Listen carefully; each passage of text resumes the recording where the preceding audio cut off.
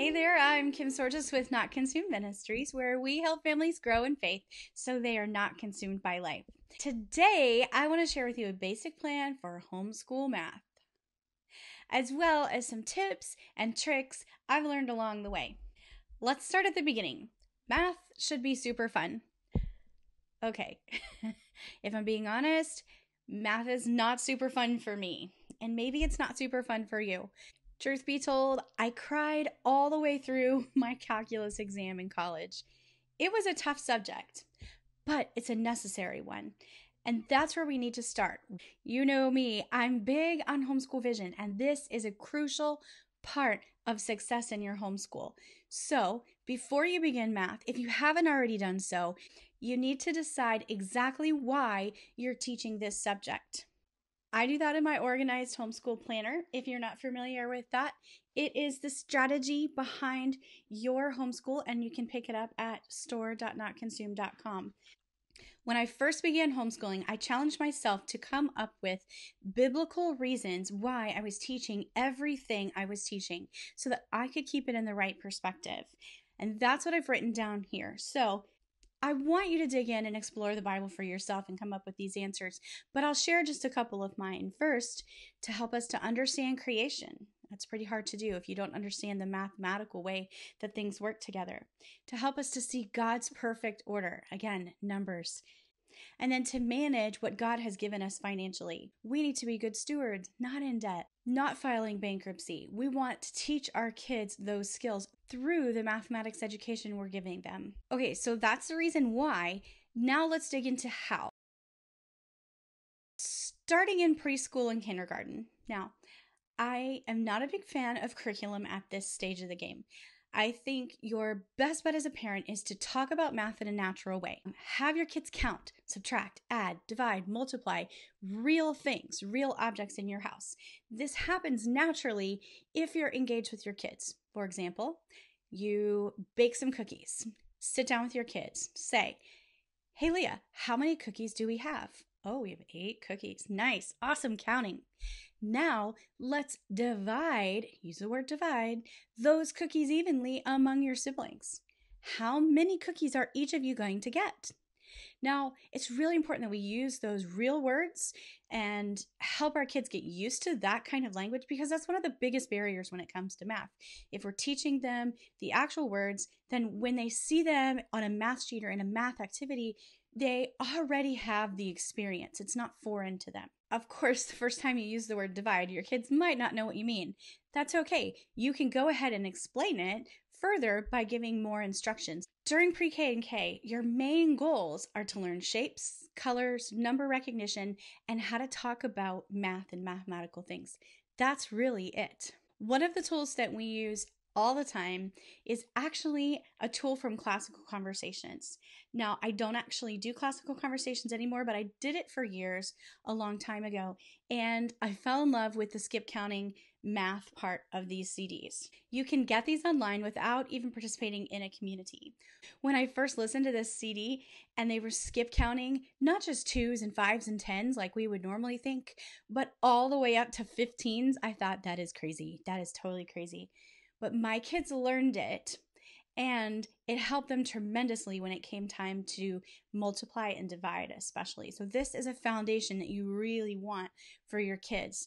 You don't have to use this CD. Of course, you can use any CD, but teach them skip counting, not just 2s and 5s and 10s. If you insist on having a curriculum or have a child who really needs the challenge, I would recommend either Rod and Staff. They have a preschool set that goes all the way through, I believe, kindergarten skills. Or Christian Light Education has some great resources for beginning with just some simple activities like this.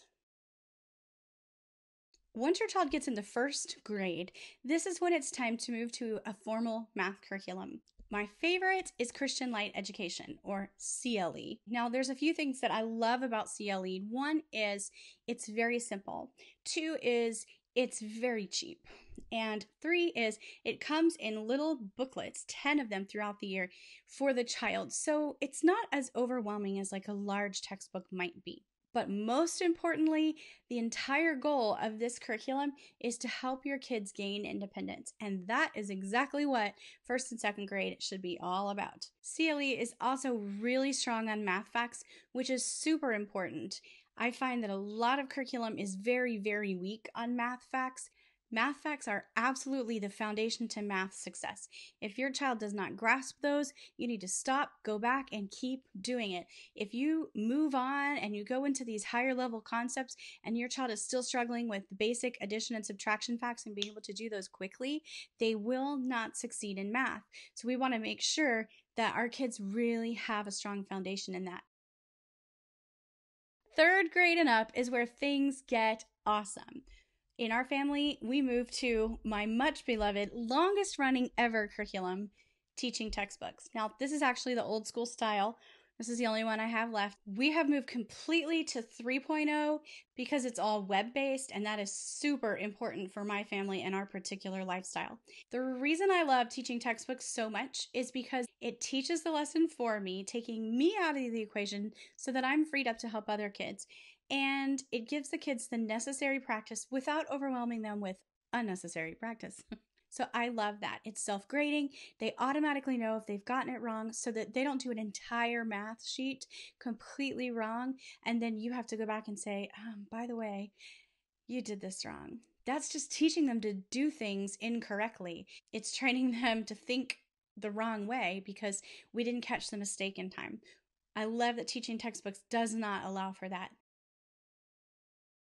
Okay, let's talk about the 4 math rules that will decrease your frustration with the subject. Your kids need a 90% mastery or better in order to move on to the next lesson. Why?